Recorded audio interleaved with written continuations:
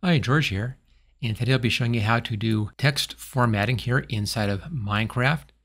I have the different color text up here on the splash text, different color right here in the button. Here's a bold text right down here. Down here is an underline.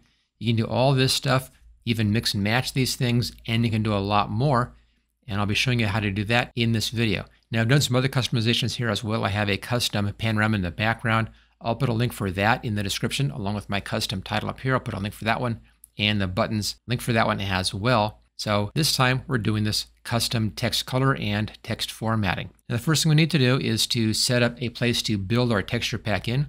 So I'll switch over to the desktop for that. Let me just close this down. And here we go. I just made a folder on my hard drive. I called it pack, put it on my C drive. And I also have my custom pack.png right here. This is just a 128 by 128 square PNG image. That's all it is. I use the same image in here that I used for my custom Totem of Undying. I'll put that link as well in the description if you want to find out how you can do your own little kind of mini character like that. Now there's a few things we need in here. We need to have a couple of files, some folders, and the first one that we need is the pack.mcmeta file that used to be included in the resource pack but no longer is. So I'm just putting those up on my website. Let me bring that website up here. And it's right here. I'll put this link in the description so you can get right to this page. And if you scroll down, just download the one that you need for the version of Minecraft that you're playing. Right now, I'm in 120.5. This just came out. That's pack format 32. These are all zip files. So click on the link and then just download this into your working folder. Choose save. Okay, we've got that one. Let's go back to our working folder. There it is. I'll be right-clicking on this and open a new window. And just grab that pack.mcmeta and drag it over here. There you go. You can then close that down. You can also get rid of this if you want to. I'll just right click and let's just trash that. So here's our pack.mcmeta. Next we need to have some folders, and to find the right folders and the files that we need, we have to get the vanilla resource pack, and for that let's go up here to the launcher. Your Minecraft launcher. I'm in the Java edition as you can see right over here. Go up here where it says installations, click on that.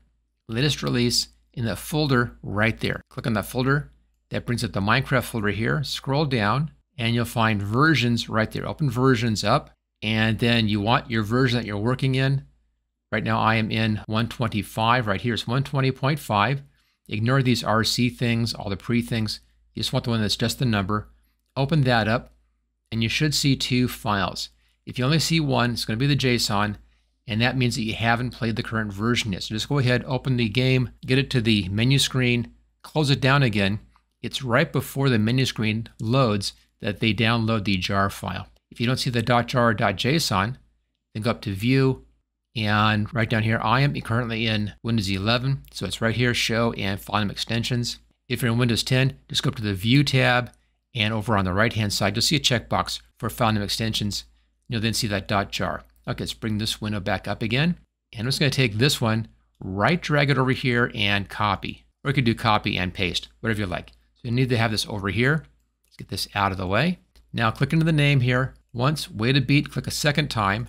You can then type in here, backspace over jar, and change that to zip. Hit the enter key, choose yes. It's now a zip folder.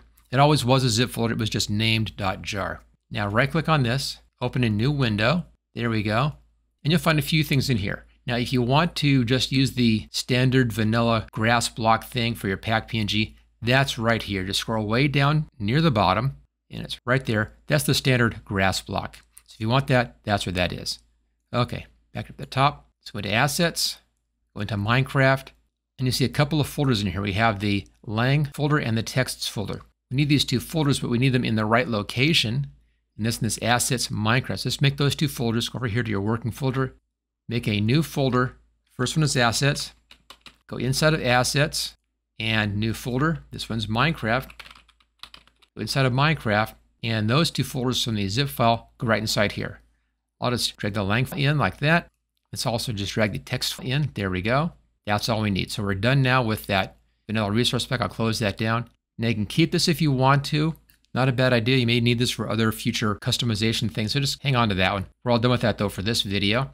Go to Assets, Minecraft. In the lang, you'll find the language file right here. Whatever language you're using should be showing up right here. If you don't see your language in here, you need to edit the right file. So I'm in the US. If you're in Canada, you need to have the Canada file. If you're in the UK, you need the UK file. If you're not seeing that, I'll put a link to a different video I did about how to find those other language files. Okay, let's come back out again. Go into texts. Now all we need in here is the splashes text. So you can delete these other ones. Hit the delete key, get rid of that, delete, and that's all we need here. Okay, let's now go back to the length file. We'll do this one first. Here is where you're going to be changing all those colors. Let's just make this say large icon, easy to see that. Now I like editing these things in Notepad++, it works great, and it's a free download. So we'll go ahead, we'll do that. Here we go. Now I need to find the menu. So go up to search and do a search for game menu. Find next. And that gets us right down to the right location. We can close that down. So all the game menu stuff is right in here. That's everything. The ones we care about are the ones that are showing on the menu. And that's multiplayer, Minecraft Realms, options, it's right there. And single player is right down here. Those are the ones that we need. Now to change these things or change the color or change the formatting, all you have to do is put a special code in front of the name, like right there. Let me bring up a graphic for this. You can see how this is done. Here we go.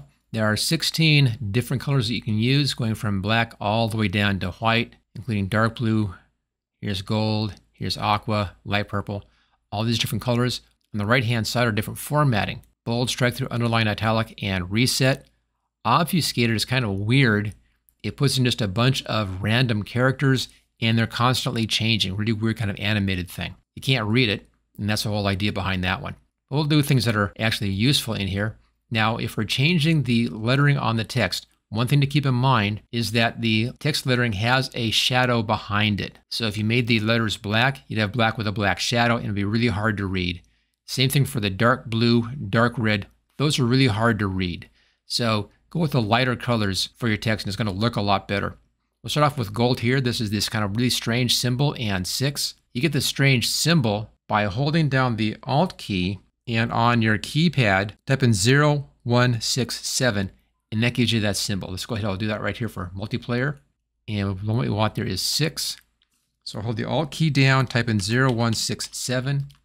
That puts in that strange symbol and then the number 6. And that is going to be that gold color. If you want this in bold, you can also do that as well. That's up here, that's that strange symbol and the L. Again, Alt 0167 and type in an L. That's now going to be gold, bold, and it'll say multiplayer.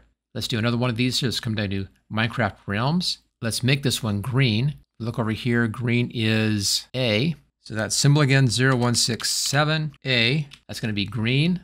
Let's underline this one. And that's that strange symbol again, 0167 with the Alt key held down. And the letter for that one is N. That's underline. Now you don't have to use both. You can do just the color or just the formatting, or a combination of those, that's fine. Now, you can't do 2 different colors. It's not going to work. You have to only use just one color. So you can use one color and you can use one formatting. And as we see here, we can do different ones for different words in the same setting. Okay, that's going to take care of that part of it. Let's go ahead and save this. We'll do just those 2 lines. We'll save that and close that down. And that takes care of the button text. Let's now take care of that splash text. And that's a different file. Let me bring my working folder back up again. It's back out of here. Go into texts. That's the splashes text. This has a lot of lines in it. If you want to change your lines, now's the time to do it. I have a different video about how to do that. I'm going to open this up in my standard editor that's in Notepad++. I'm going to right click here. It's open with Notepad++. There we go. Now to change a line of text in here, it's just like with the lang file. You put the code right in front of the line, and it's Alt 0167. If you don't want to be typing that in all the time, I'll just put this in the description. Go ahead and just copy that from there. This is going to be that strange symbol and D, no space in there. Let's just do the first 6 lines. 1, 2, 3, 4, 5, 6. I'll lose all the rest of this stuff just to save us time here in this video, but I don't want to be here for an hour doing that. Okay, let's right click and copy, and we'll paste this in on each of these lines. There we go. This will be that light purple. Now one last thing on this text file. We need to make sure that this is in the ANSI formatting. So go up here to encoding, and it should say ANSI. If it doesn't, come down and convert to ANSI. Same thing if you're over in Notepad. At the bottom, you can choose what encoding it is. Make sure that it is set to ANSI. Double check that. There we go. Okay, that's correct. Otherwise, this won't work. So make sure you do make that change. Okay, save that. That's all set to go. We can now close this down, and we're all set to build our resource pack.